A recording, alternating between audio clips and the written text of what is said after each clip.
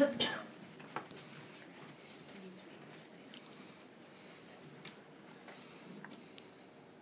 game was called Would I Lie to You? We've nicked it, so we might have to, well, we thought we might adapt it, but we couldn't really think of a way to adapt it. Would I library to you?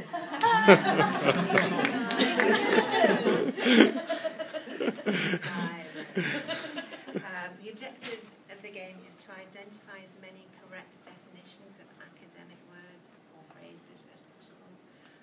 So it's quite simple. And the rules are that you split yourself up into teams. We have a bank of questions. We've started with 6. We can have a whole repository of words or phrases and take them from the repository depending on the kind of session that we want to do. So this example of We're this doing session, a live demo. Yeah, we're going to do a live demo. So you split yourself into teams. There's 3 people in each team. These each have a card. Which one is it? Right. Okay. So the phrase is what is plagiarism. So please tell us. And we're going to say to people, be as convincing as possible, even though it sounds ridiculous. You have to really lie or tell the truth. So really go for it, James. Okay. As you're all intelligent people, you obviously know what plagiarism is. Plagiarism is presenting someone else's work in whole or part as your own. As you're all intelligent people, you'll know what plagiarism is. Plagiarism is presenting someone else's work, either directly quoting or paraphrasing with a reference. Now you're all intelligent people, and you know what plagiarism is. Plagiarism, quite clearly, is the scientific study of beaches in France. Okay, so now we ask, so you tell us, Aaron. A. Anybody thinks it's A? And I can't remember. James is A. James Yes, is A. Who true. thinks James is true? Okay. Does anybody think differently? B is true. And who thinks scientific study of beaches in France? Yeah, I'm changing mine.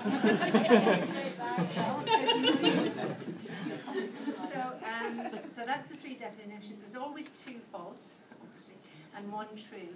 The true will be definitely true.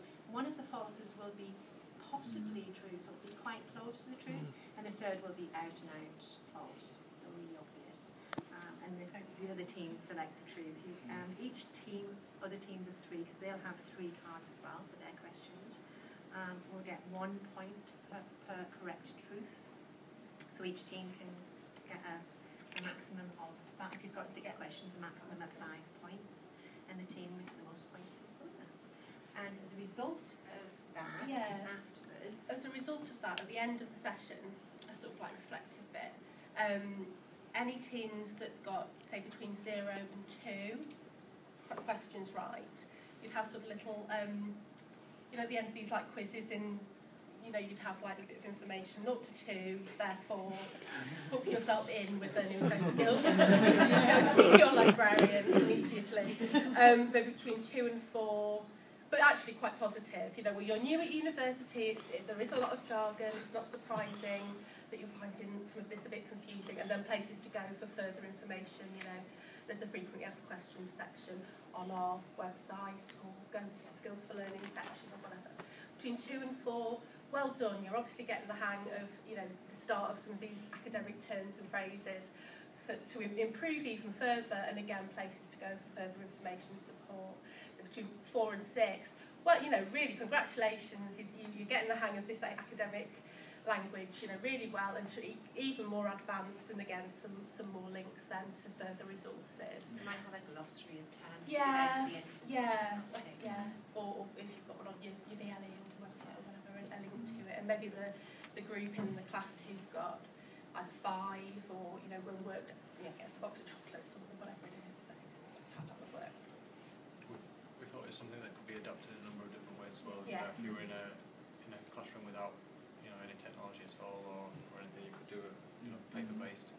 You could do with smart boards and voting systems, and you could even develop it online within the VLE as a choice standalone, kind of as an individual, and so it can be played in different ways.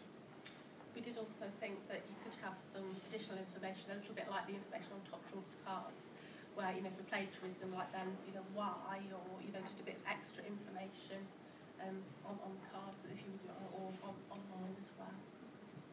You could have people go back and improve their scores. Yeah. Again, or you could even theme it, so if you were doing a session on referencing, you could have cards all related, because we did a mind map of lots of different words and phrases that we know our students sometimes struggle with. Or group them quite easily. yeah, into so themes. it could even be things like class mark, or, you know, for you know, sort of brand new undergraduate students, or to kind of say sessions for third years starting their research modules, more kind of, you know, they've got peer review and things, so you could even theme the game depending on what you were doing.